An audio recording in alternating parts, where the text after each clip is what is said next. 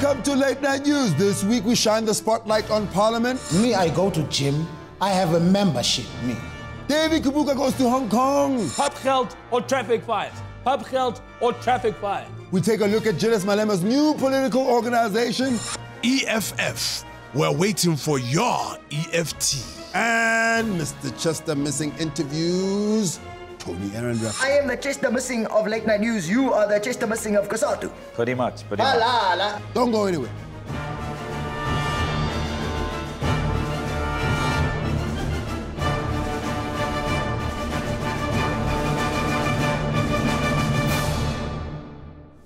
During the financial turmoil of the past month, we thought that the president would have soothed the country's economic fears and explained how he was going to make sure the rand stabilized. But hey, you know who you're dealing with, and this is what went down. How is the economy?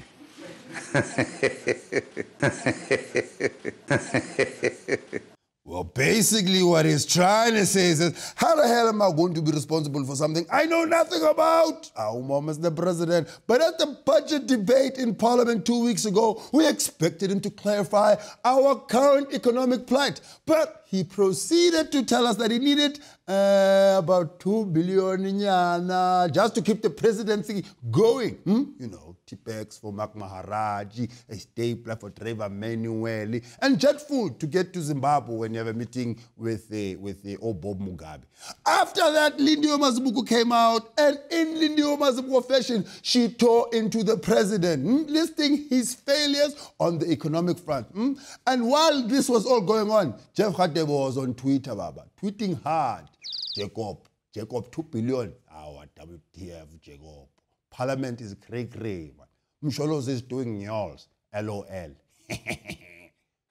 The rand's fall showed that the markets have reached the same conclusion that the rest of South Africa reached some time ago.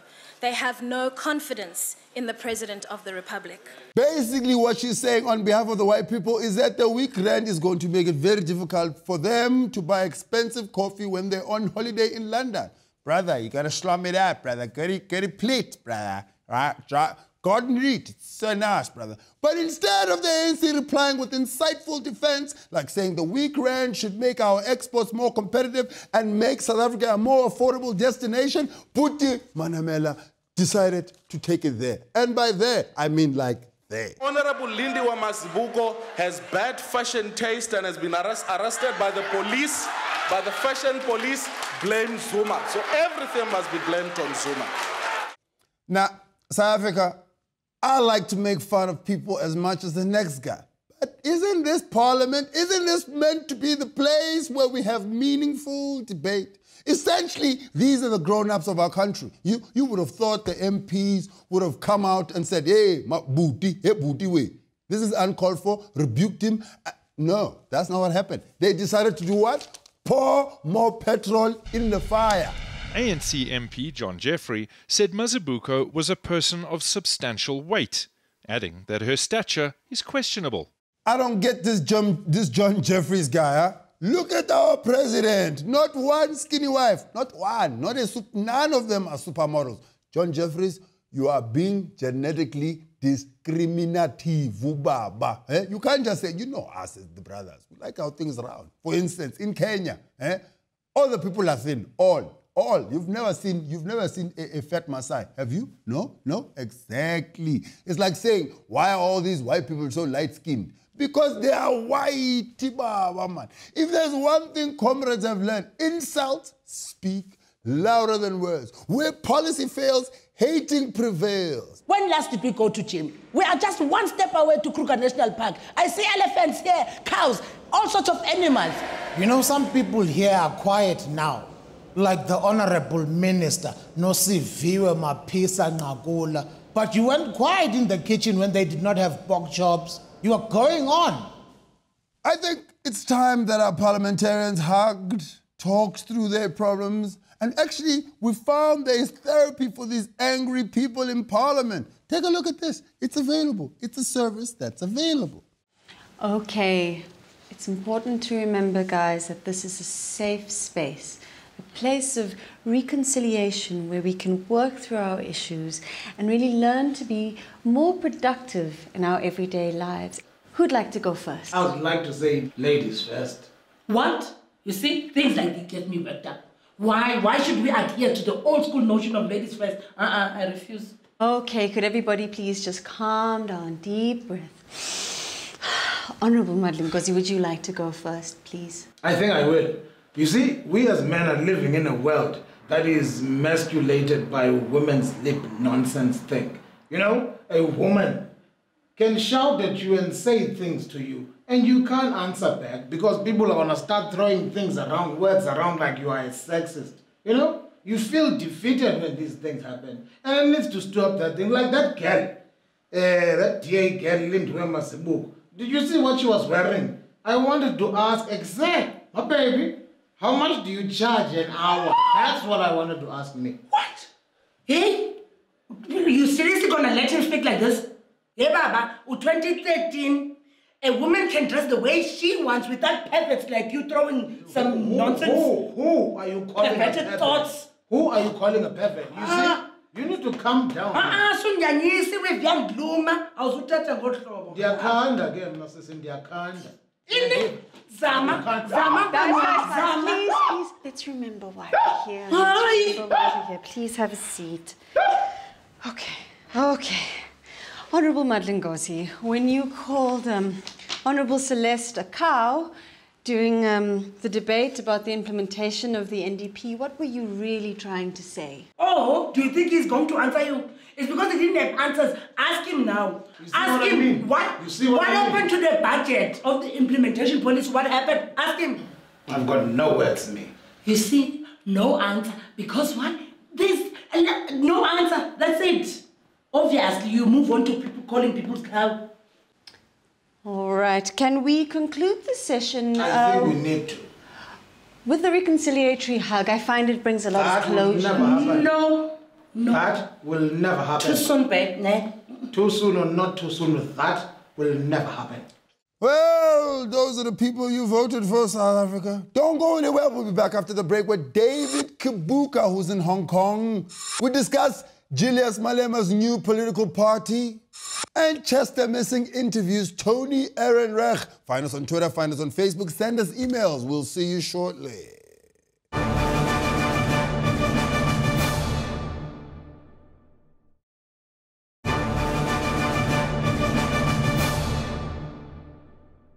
Welcome back. We now cross over to our international correspondent, David Kibuka, who's in Hong Kong. Dave, what's happening there?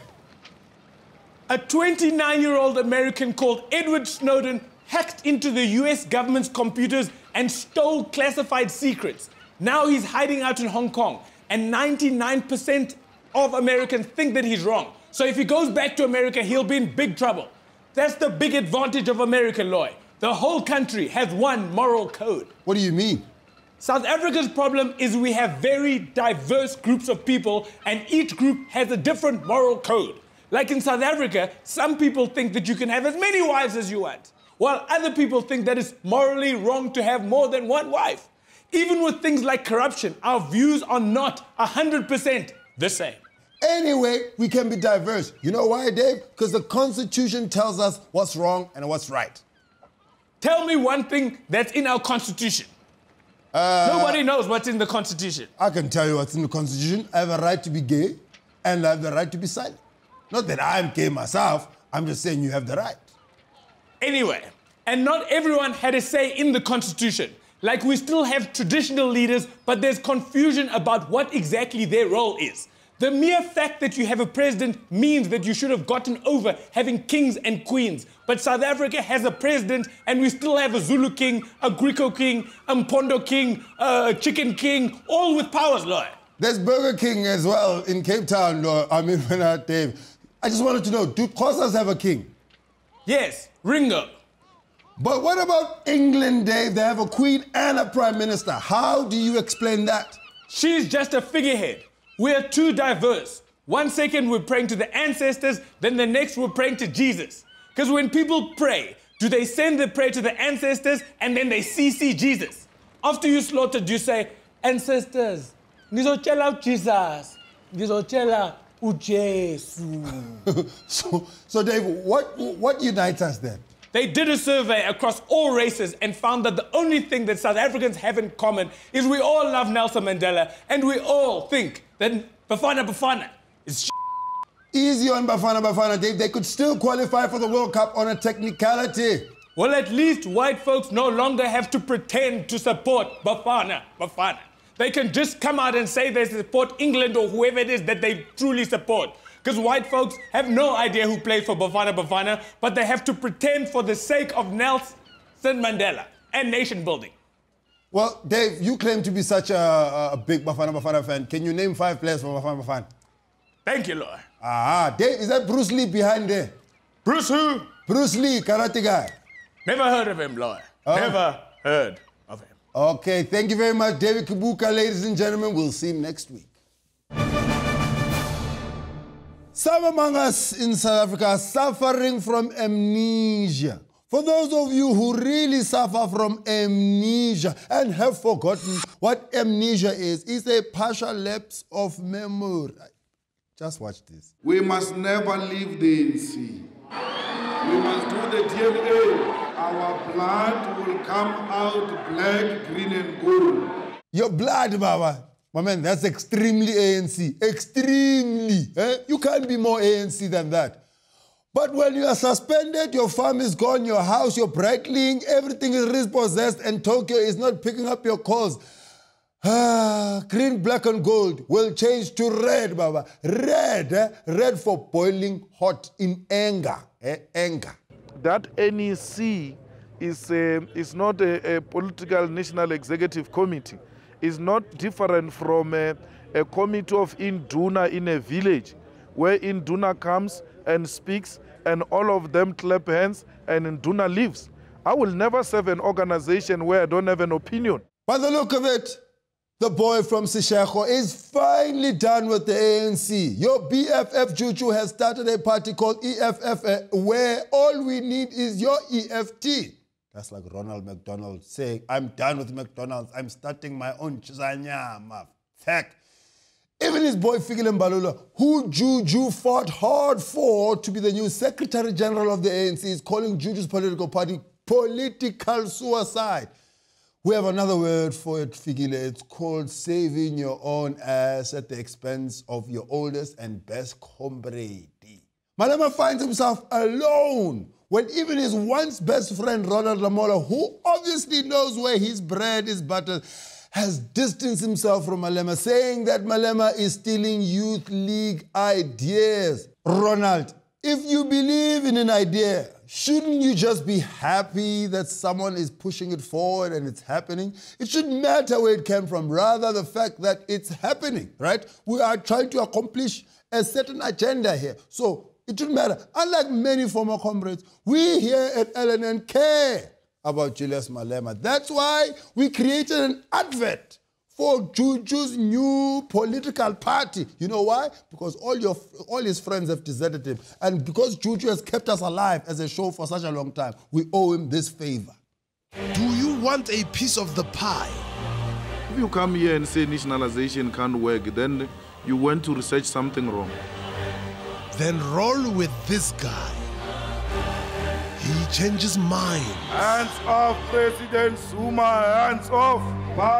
Jacob Zuma, President Mbeki had to leave at some point. We didn't think that his departure will then be a departure of the priority of the African agenda. The problem in this country is Thabo Mbeki and his people. Well, his own, a lot. An eco-friendly leader. We're going to march to Pretoria. A lover of white people. A hater of white people. Don't come here with that white tendency.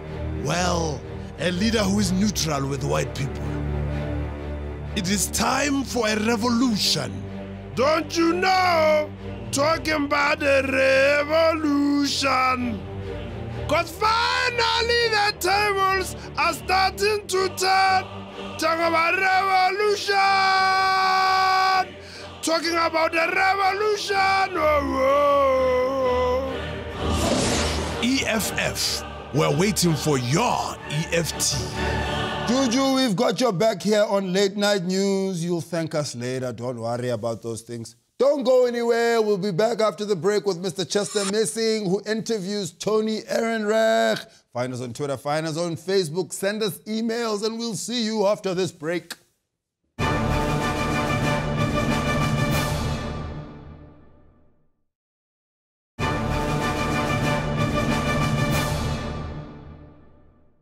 Welcome back. This week, Mr. Chester Missing had the opportunity to interview COSATU's Tony Ehrenreich. Let's see how it went down.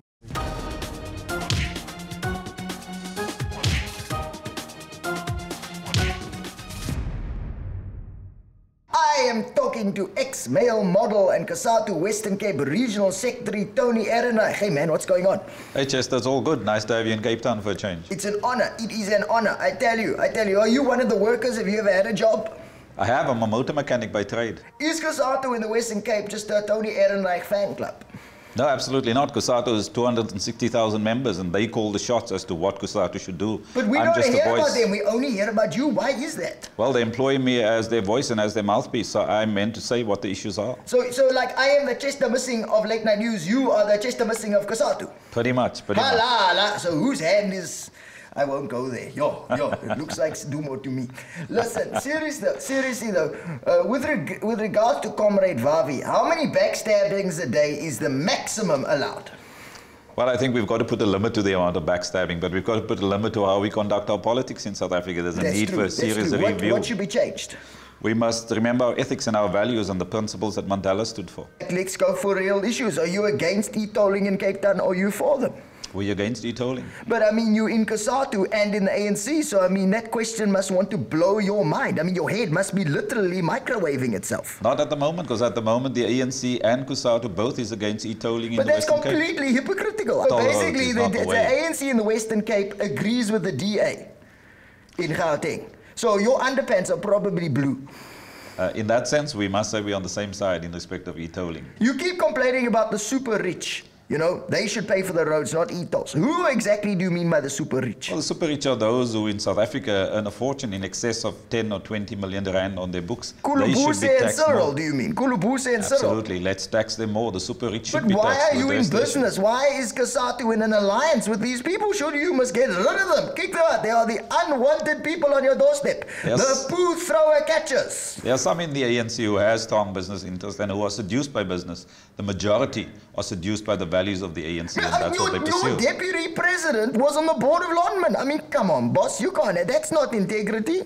Well, he was on the board of Lonman, and I hope he made sure that the workers got a better deal there. In spite of the workers having gone on strike, he raised a number of important issues. That's got to be put on the agenda all the time. Look at the farm workers, boss. The Minister of Labour has set the minimum wage of 105 rand. Are you seriously happy with that amount? Not at all. Nobody can survive on 105 rand. It's got to be a decent wage. So why are you still with the ANC spending 200 million on Nkandla? I mean, do you realize that at 105 rand a day, the Nkandla cash could keep one farm worker employed for 5,000 years. Literally the same guy, including public holidays. Because we've been able to move the wages up from 69 rand to 105. Now, it's nowhere where it should be, but it's a huge improvement.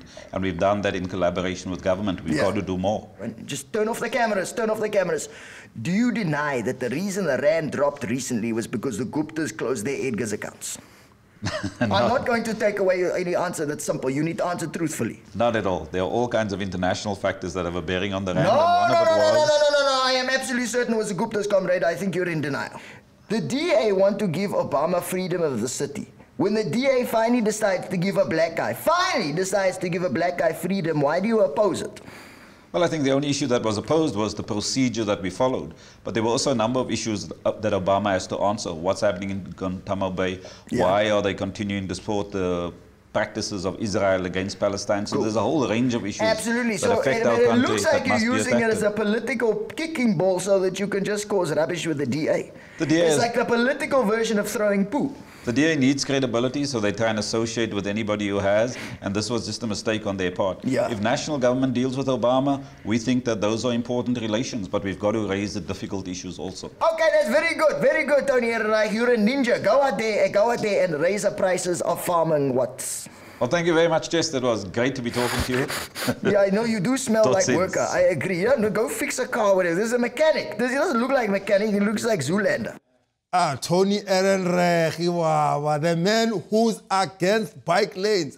There you have it, South Africa. He has spoken. Now it's time for the Morale Index, where we evaluate the country's morale based on recent events.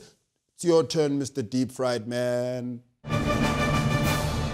If you're having a bad week, forget your troubles for a while. If you're having a bad week, here's something to make you smile. Before you get depressed, before you get blue, realize that there's someone who's having a worse week than you. They make fun of her weight, they make fun of her clothes. So spare a thought for Lindy Mazibuko. Every time she opens her mouth to speak, the ANC calls the fashion police. And if you're having a bad week, don't start whining. There's someone who's doing even worse than you. That's your silver lining. When days are dark, allies are few. So spare a thought for Juju. With no more farm and no more friends, except for Floyd Shivambu. And there's someone whose day is even darker. So spare a thought for Bernard Parker. He scored the greatest goal I've ever seen. Too bad that it was for the wrong team. So no matter how bad your week has been so far, remember that there are those less fortunate than you are. Thank you, Deep Fried Man. That's it for the week. Find us on Twitter, find us on Facebook, send us emails. Goodbye. See you next time. Next time is next week. Right? Makes sense.